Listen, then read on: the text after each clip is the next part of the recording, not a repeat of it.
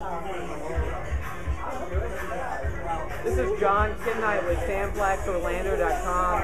I'm here with Michael McGrath, a local artist, prolific, been creating pictures for about 2 years, has done several shows, more than 10. Michael, thank you for joining us. Your AKA is really Mikey Bear. Yes. Why Mikey Bear?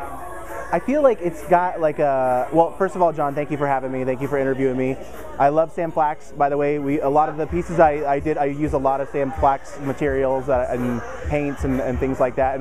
And the staff is very knowledgeable, and I don't know where I would be with without some of their knowledge, and it's really helpful. So ask the people there. We acknowledge that we are the best. It's amazing. It really is. Without saying. It's so awesome. But the Mikey Bear moniker that I use, it kind of evolved just from people know me for a while and they just start calling me Mikey, and then I felt like the Mikey Bear kind of embodied with the ideas that I use for my paintings, because it has like a cute aesthetic, but sometimes the composition or the idea or the concept will be a little darker, but it'll be disguised in this kind of cute, palatable aesthetic.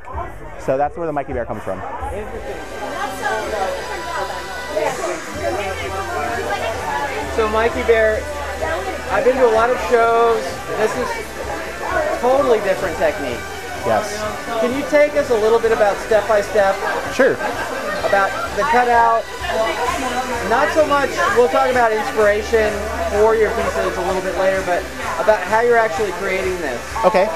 Well, usually what I do, I'm definitely much more comfortable in drawing up concepts and ideas, and I've been doing it for longer than I've been painting. I've only been painting pretty steadily for about 2 years, so my process is I usually drop a concept or an idea, and then I've been trying to keep it kind of basic so I can fill in most of the details with paint, but what I'll do is I'll draw it up, and then I'll draw it onto the wood, and then I'll cut it out, but I'll draw a final under drawing so I can build the paint off of that, and that fills it into the wood better. Rather than trying to cut perfectly around the drawing, it's a little easier to give yourself some artistic license and kind of fill in the drawing, the last stage drawing before you paint, onto the actual cutout wood. So that's what I've been doing, and then I kind of rough it in, and then with underpaintings as far as the color, and then I'll build in light and shadow after that.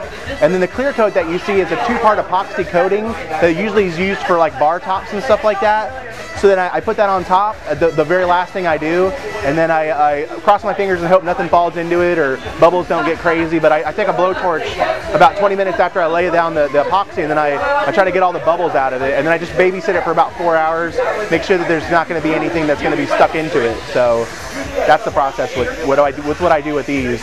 But I feel like the cutouts, it kind of empowers you in a way that it interacts differently with the viewer and the space, because you don't really have to think as much about background, but it's a good thing and a bad thing sometimes, because it's usually the focus is all about that particular piece and that concept that you've done. So there's no real interaction with the background. So it can be a good thing and a bad thing, but I usually love just doing the cutout. So I've only done one piece that was on canvas, like a square canvas. So it's usually always this kind of cutout situation that I do.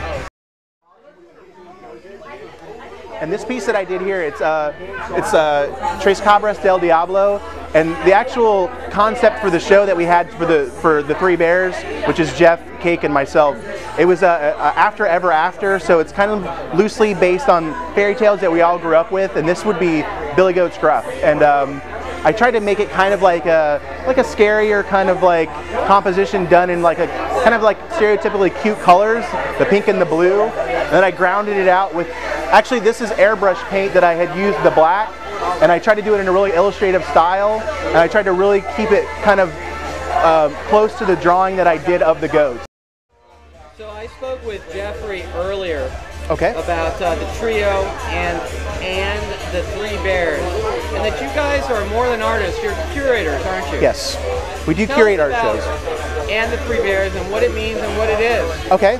It actually, we've been curating, I'd say for about 3.5 years, we've been curating shows, and it actually, it evolved from a show that Heidi Newsel, she goes by the name Naysayer. We did a show with her at SIP, which is an Orlando bar, and we did a show there, and it was called Goldilocks and the Three Bears. And I had done a piece for that show that was a three-headed Winnie the Pooh that was dipping his hand into a jar that had like this ectoplasmic kind of like green fluid, and he was very crazed looking, and it had like an RX kind of prescription symbol on it, and it was called And the Three Bear. And so that kind of evolved from that, because we like that concept, and we're kind of bearish dudes, and we are in this this relationship, and we have the curating thing that we do, and which enables us to showcase a lot of artists that we love, and a lot of mostly local artists. We've been able to do that quite often, and it's really helpful for us, because not only are we able to showcase our friends, but we're able to like really get involved with a business partnership with them and help get them some money for their awesome artwork that they do. So, well, from the spectator's point of view, you're really creating an interesting scene, and with the amount of shows that you do, we just can't thank you enough for what you're doing for the Orlando scene, man. Thank you so much. Thank you for joining us, and I can't wait to look at more of your work. Thank you very much. I appreciate it, John.